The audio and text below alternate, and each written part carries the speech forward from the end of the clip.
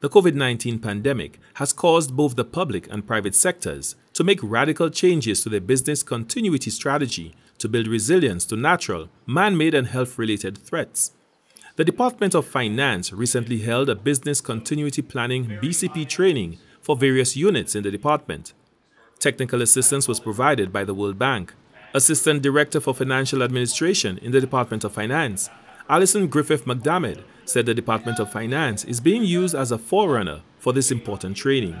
The pandemic definitely showed us that without having proper planning, that when a disaster happens, that we are ill-equipped.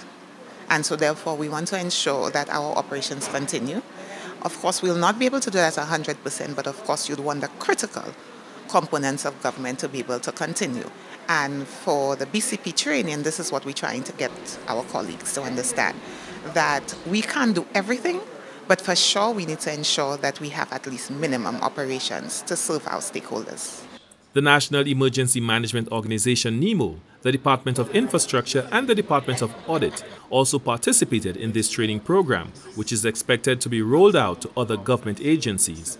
The facilitator for the BCP training from the World Bank, Adam McAllister, noted that business continuity plans must be routinely updated to include contacts, dependencies, lessons learned, and resources required for recovery. So business continuity, like any other type of process in the workplace, takes time to develop expertise, and we need to look at how we're developing and gaining experience so that we can apply lessons in real time. He added that the business impact analysis and business continuity in general is founded with a baseline of looking at the risks that the different services across the government face based on natural hazards and other threats facing the government or the community as a whole.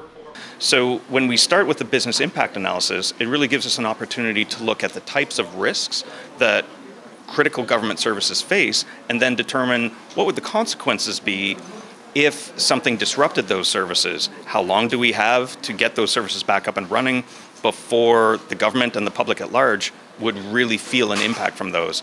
That creates a foundation for business continuity plans, which really set the procedures in place so that we can make sure that our public services, especially those services that are very time sensitive, that we can get those back up and running as fast as possible.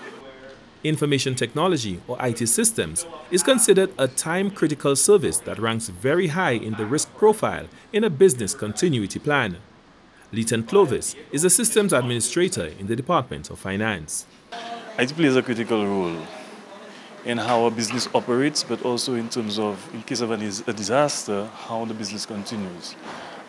We've seen throughout every single unit the importance of IT, and we as a unit of the Department of Finance have to ensure that we are a step ahead, or at least try to be a step ahead in providing whatever services that are necessary in order that at least some level of continuity can happen throughout the department.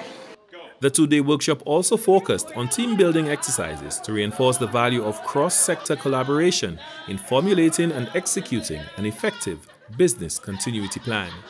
For the National Competitiveness and Productivity Council, Glenn Simon reporting.